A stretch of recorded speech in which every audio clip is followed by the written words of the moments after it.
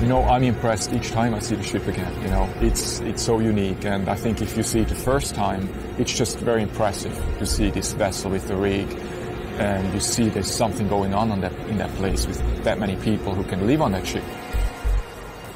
To be here on this boat myself for the first time, it's amazing because you really understand the magnitude of the science that is happening and has happened here. And as a scientist, it's really remarkable to be in such an environment and on a vessel that has been so significant to Earth science. It's a floating ocean lab. I felt it the moment I stepped on board this ship for the first time 20 years ago, and I feel it today. That's my ship.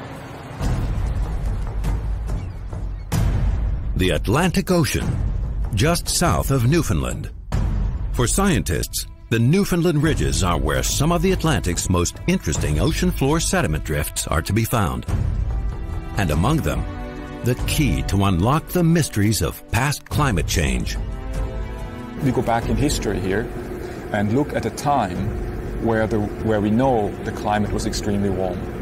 And we found a place that the principal investigators of this expedition have, through many years of work, they have found this spot where we have an archive in the ocean sediments that we can read, and we can learn about the relationships between the oceans and the atmospheres, temperatures and chemistry. That is really the main topic.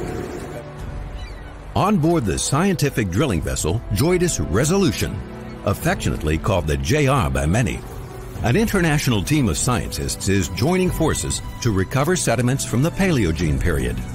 This is a fascinating era in the geologic past when the Earth was a lot warmer than today, but somehow changed to something closer to our current, much cooler climate.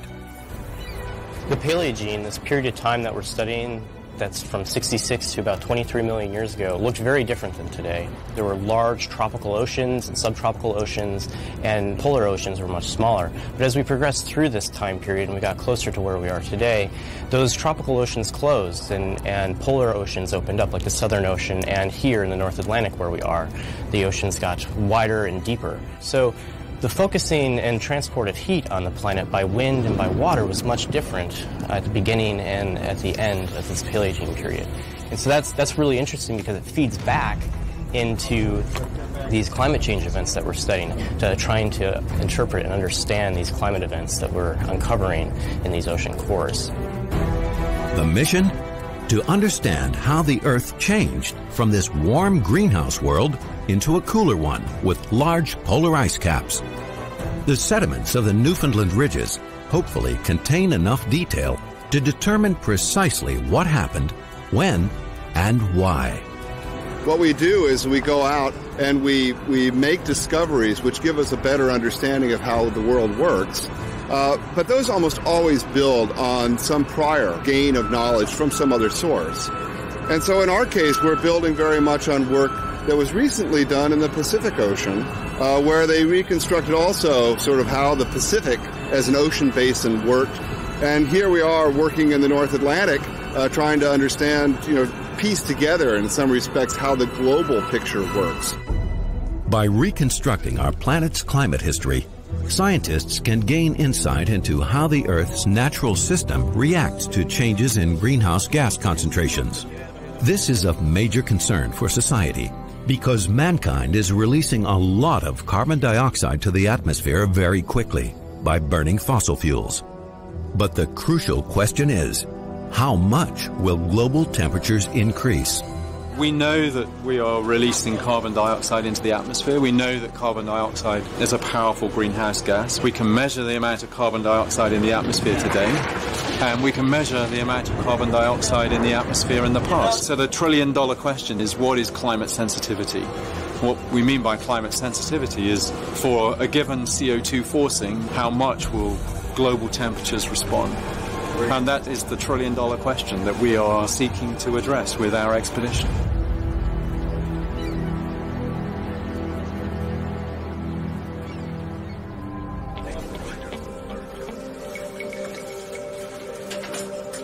Climate history is recorded in little tiny critters that die and deposit their shells in the sediment.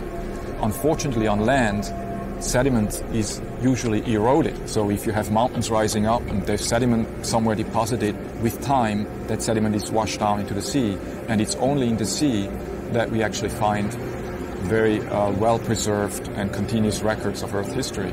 And even in the sea, we have to be careful where we go, and we have to do a lot of surveys to find the best places where the sediment history books are extremely well preserved and have all the information that we need.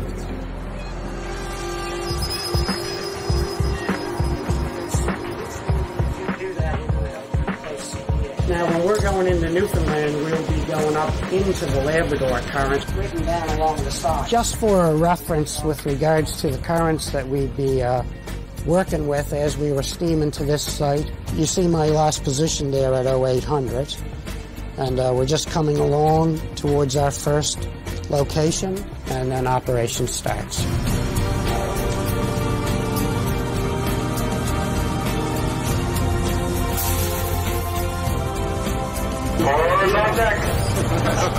So it begins.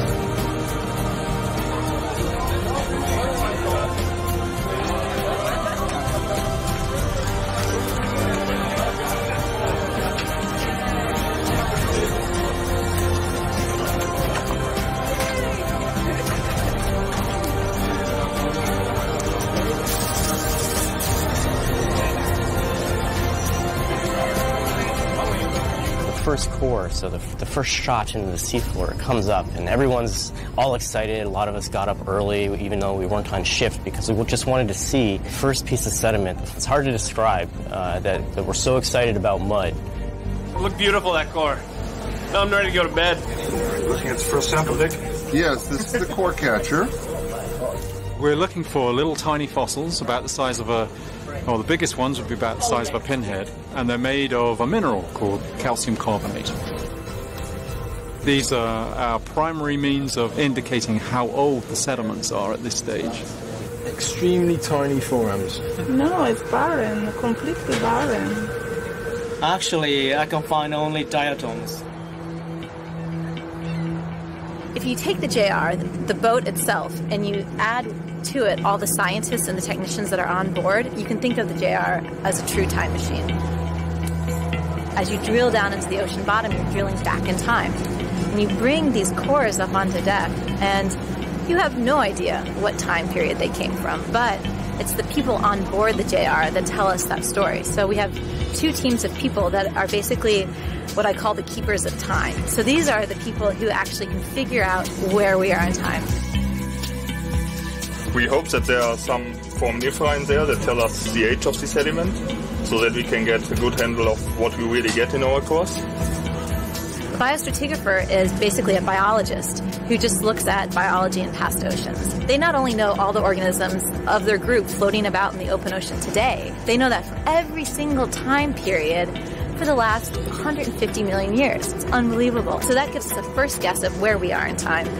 And the second team, the paleomagnetists, they actually look at which way the North Pole is pointing. And so if you look back in time, the North Pole is flip-flopped, which is kind of incredible, but the magnetic polarity of the Earth itself has changed. And they look at those stripes, and together, the paleomagnetists and the biostratigraphers are keepers of time. So they put us in a single place in time. And when you figure out where you are in time, you actually want to go out and see what was going on in the world.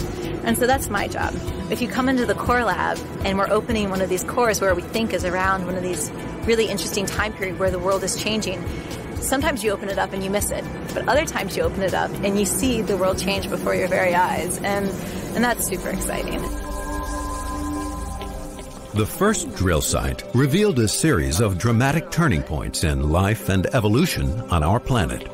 However, the scientists can't always be immediately sure if they have recovered sediments from the targeted events. The reason for the excitement is that we've hit some really juicy targets. First hole, first site, 3 major